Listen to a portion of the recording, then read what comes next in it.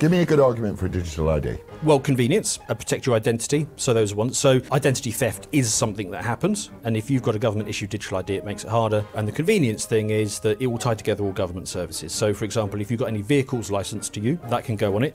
Your MOT status, that can be linked to it. Your GP records, your tax records, I said, all of give these. me a good reason.